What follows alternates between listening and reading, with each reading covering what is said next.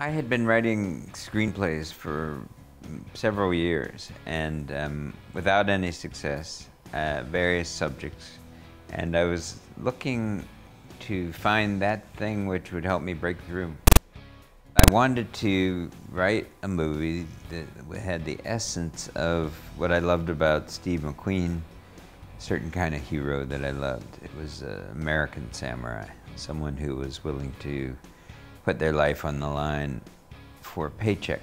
I enjoyed the film. I saw it in the theater when it was first opened a long time ago, but I really became a fan when I read an early draft of Lawrence Kasdan's screenplay, and I could see the structure. Maybe it's just appealed to me as a writer, but I could see the way he built it and how interestingly woven and carefully planned it was.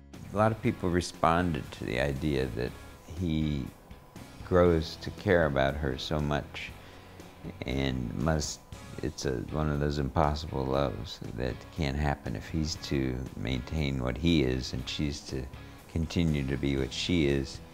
There's no way they can ever be together. The most important thing about when you're doing an adaptation is that you believe in your heart that you can make it as good or better than the original material. Otherwise, what's the point? I'm thrilled that Dinelaris is writing the book. He has a real understanding of the traditions of a musical and how you can tell this story in the midst of musical numbers.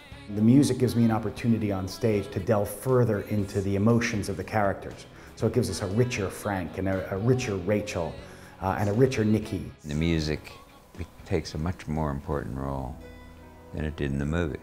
When you look at the movie, you see it's only a few songs in the movie compared to what this musical is going to be like. And yet, all the songs and the way that they've been placed have enormous resonance for the story that's being told. It's a romantic thriller, which I don't think we see a lot of on the stage. The language, the dialogue is very modern, sort of fast-paced, exciting. There are thrills, there's blood. It's hard to imagine how great this could be with the brilliant design that's going on and great direction. Couldn't have found a better director for it. I love that Thea is directing this. She brings something so fresh and classical to it.